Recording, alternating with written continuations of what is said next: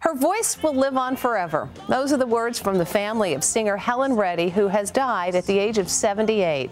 Back in the 1970s, her Grammy-winning song, I Am Woman, became an anthem for women around the world, and its message still resonates.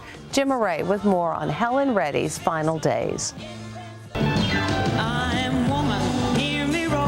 It's the most iconic feminist song in music history, Helen Reddy's I Am Woman. Helen Reddy's family says the legendary singer passed away suddenly here at this nursing home for retired Hollywood stars, where she'd been battling dementia for 5 years. I was shocked.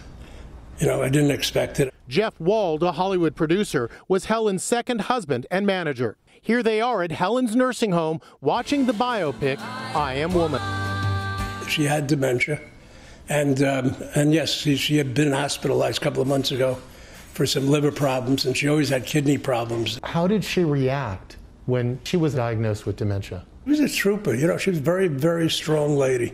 We spoke to her in 2013 about the song that made her an icon. I wanted girls to have the idea of strength, of being strong, of what being a woman really meant.